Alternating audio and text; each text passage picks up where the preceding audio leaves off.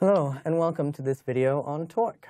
In this video we'll just introduce what torque is, what it's responsible for in terms of physics, and also, of course, how to compute a torque. We'll see some neat tricks involved in that. So what is torque? Well, it's basically the rotational analog of force. So all you really have to do is think about force was mass times acceleration, torque is moment of inertia times angular acceleration. So it is the thing, it is that actual rotational force, if you will, that causes an object to rotate. It's actually built up from a force, and we'll investigate how you actually figure out what that torque is in a moment. But what this one says, of course, is a larger torque means you're going to be spinning up faster or spinning down faster. So you're getting a larger angular acceleration. So in order to answer how you figure out something about torque, let's think of an everyday example. And the question that you might think is, well, why are doorknobs or handles placed in the location that they're placed in? So you've got a hinge on one side, and we tend to put the handle on the far side. Is there a reason for that? And of course, the way you open this is either pushing or pulling applied right at that handle.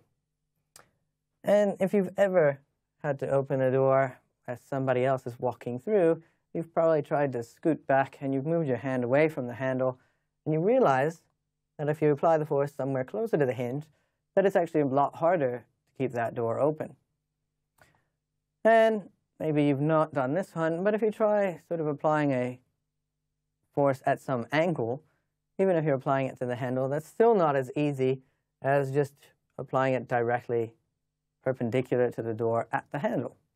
And of course, even if you've never tried this one before, I think we can all agree that this is not going to rotate the door. This is you trying to force the door into its hinge, which is certainly not going to rotate it and probably not going to do anything unless the door is very poorly built. So this doesn't seem to be generating torque. The one where you apply it perpendicular to the door does generate the most torque, and the other two, where you apply it closer to the hinge or at some angle, was generating torque, but not as effectively as applying the force right at the handle perpendicular. So why is that? How can we incorporate that into our model for what torque is? Well, here's that statement of what we've said, just our observations so far. Torque has to depend on the force that you apply. Certainly if you push the door harder, it's going to open faster. But also it depends on where you apply the force and the angle that you're using. And the way that we encapsulate all of that is through this model for torque. Torque is just R cross F, where R is the distance from the hinges. It's actually a vector, so what we mean there is the position vector of the point at which you apply the force, and the origin of that vector is the hinge, or pivot point for this object. And then you cross that into the actual force vector that you're using. And that cross product then gives you another vector, which is the torque. So remembering what cross products do, that just means you're going to take the magnitude of R times the magnitude of F and multiply by the sine of the angle between them. And you'll take the direction from your right-hand rule. So we could ask something like this: which of these forces exerts the largest torque? And not surprisingly, this is exactly the sort of thing that we just discussed. This one, because it is in the same direction as our radial vector, which is just basically along the door in this case. That cross product gives 0 because there is no perpendicular part of the force. And remember, cross products are looking for the perpendicular part. This one is acting at some angle.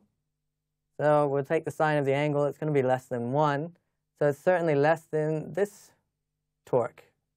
And this one, on the other hand, is acting closer, perpendicular. So the sine of the angle is sine of 90 is 1 for this force and this force. But this one's acting much closer. The radius is this short distance here, just to the arrow. Whereas for the second one, acting perpendicular to the door, that distance is a much larger distance. So indeed, R cross F agrees with what we said in our simple intuitive description of what's going on. So let's go a little step further, and instead of just thinking about which one's going to be bigger, let's try and do a calculation. So officially, if we want to know the torque of this force F applied here, and there's some pivot point over here, so we've got a radius vector that looks like this, and then we apply our force there. We would like to know what this cross product, or what this torque is going to be, and of course it's supposed to be a cross product. So we'll shift this guy over, and then we can see that we could do a little bit of trig to find the angle between them. So we could certainly write r times F times the sine of the angle between them. Okay, but there's an easier way here. And that easier way is to go back to our original representation and to think carefully about what we're doing.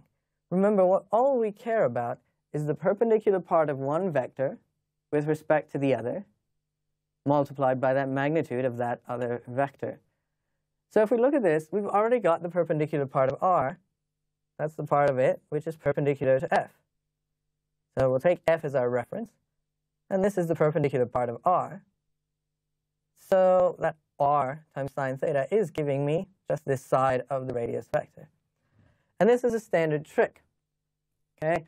From this, what we see is what we can do is just take this force, we can move it along its line of action, so the direction in which it's acting. We can just move that back and forth until, for instance, it sits directly above our hinges. That's the same torque because the perpendicular part of the radius is still just this side of the triangle, which is still 1. So we can easily compute this cross product now. We don't even have to make reference to signs of anything. It's just basically 1, because that's the perpendicular part of r, times whatever our force is. So it's just F. Of course, the units aren't F, because that 1 is actually, say, 1 meter. So it's F times meters is the torque generated by that force. And in fact, by any force acting anywhere along this line here, such that the perpendicular distance remains 1. Okay, so this trick is very handy in order to not only simplify things, but also to realize that anywhere along this line, the answer is the same. Okay, so in summary, we've seen that torque, of course, is the rotational effect of a force because it's r cross F, and it then turns into talking about how much angular acceleration are you actually able to generate as a result of applying that force in whatever manner you've chosen to apply it at whatever location you're applying it. So what we meant by saying it's a rotational effect is, of course, the fact that a larger torque gives you a larger angular acceleration.